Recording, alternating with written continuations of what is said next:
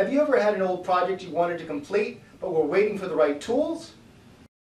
A few years ago, my wife gave me a radio control model airplane kit. It's a great kit, but I wasn't happy with the foam spinner that came with it. It was flimsy, not very scale, and was only designed for a two-bladed propeller. The real one had three. So it sat on my bench for a while. With a new 3D printing technology, I decided to dust off the kit and see if I could design one myself. SOLIDWORKS 2017 has everything I need to get the job done, so let's get started. Using measurements from the kit and a scale outline that I found online, I used Sketch Picture to create the initial profile. After inserting the image, the scale tool allowed me to adjust the picture to the right size. The picture was then lined up with the origin. After adding some key measurements, spline tools allowed me to trace over the profile. Because the profile has no inflection, I used a simple 2-point spline. Applying horizontal and vertical conditions to the spline handles, and with some quick adjustments, I had a perfect copy.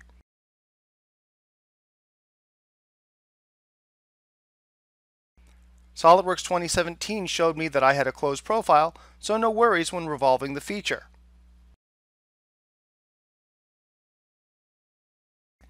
A shell feature hollowed out the part.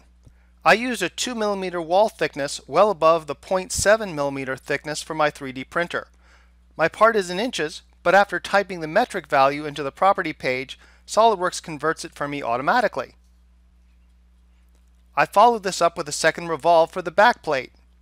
This one was thicker because I'll be shelling it out later. A cutout for the prop was made using references to the propeller.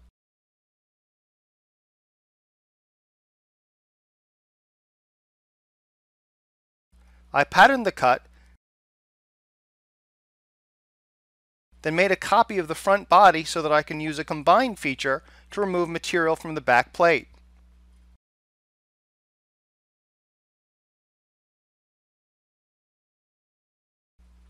I created a counterbore hole for the 3mm machine screw that will keep the spinner in place.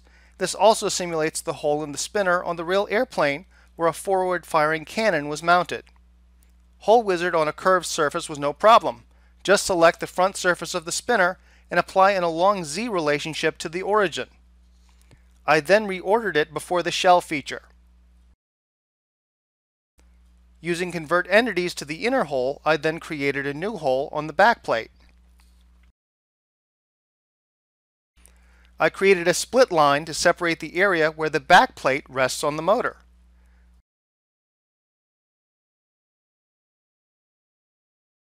A shell on the back plate removes unnecessary material. Adding some lightning holes, ribs, and fillets helped me complete the design. I found a two-bladed version of the propeller online through 3D Content Central, which I then modified for 3 blades by adjusting the circular pattern. I then created an assembly using a machine screw from SOLIDWORKS Toolbox, the modified propeller, and the motor. Now that I've designed my spinner, I need to make sure it'll hold together on my plane. In my next video, I'll ask my friend Carl for some help testing this design using SOLIDWORKS simulation. Thanks for watching.